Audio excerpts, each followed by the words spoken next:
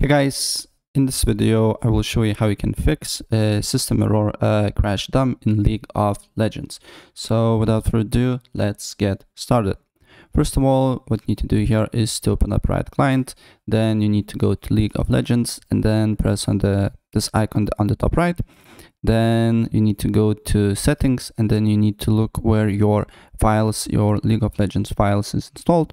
For me is on disk C, Riot Games and League of Legends. So the first thing, once you know the files path, you need to make sure that League of Legends is allowed on Windows Defender Firewall. And to do so, on search, you just need to write Windows Defender Firewall. Right, Windows Defender Firewall. Then press Allow App or Feature through Windows Defender Firewall. Then you need to press Change Settings. Then you need to press Allow Another App.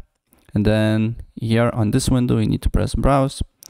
And then you need to go to the disk where your game is installed. This, for me, disk C, Riot Games, League of Legends, and then you need to look for leagueclient.exe.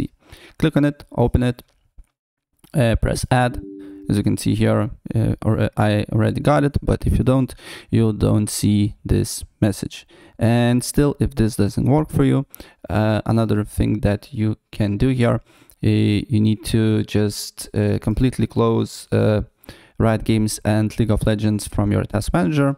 So completely close if there is tasks related to League and Riot Games, right? And once you do that, then you need to go to your League of Legends files. For me, it's on disk C again. Then you need to go to Riot Games, League of Legends, and then you need to delete config and logs for file, right? So folder, this one and this one, right? And after you've done it, then you need to go back to Riot Games, open League of Legends, and then on the gear icon, you need to press on that on the top right corner.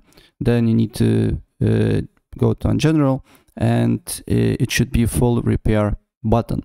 You need to press on that, and if you don't see the full repair button, this means that your game is up to date and you can play.